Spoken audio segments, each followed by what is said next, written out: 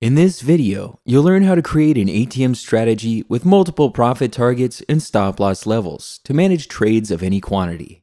I'll also show how to apply saved ATM strategies to unprotected positions and modify the default order types used for profit target and stop-loss orders.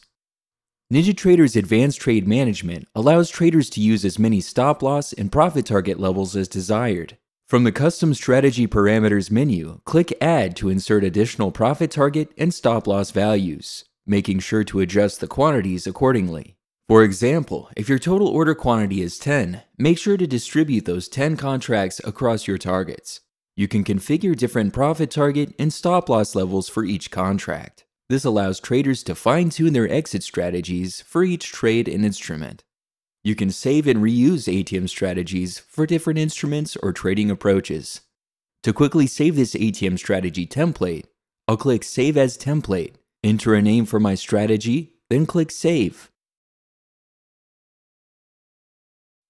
To apply a saved ATM strategy template to an existing position, right-click on the unprotected position, then hover your mouse over Apply ATM Strategy and left-click the desired template. The default order type for profit target orders is limit, but market if touch orders are also supported. Additionally, the default order type for stop-loss orders is stop market, but a stop limit order can also be used. To change these defaults, from the Custom Strategies Parameters menu, click More, then click MIT for profit or stop limit for stop loss. These settings can be saved with your individual ATM strategy templates.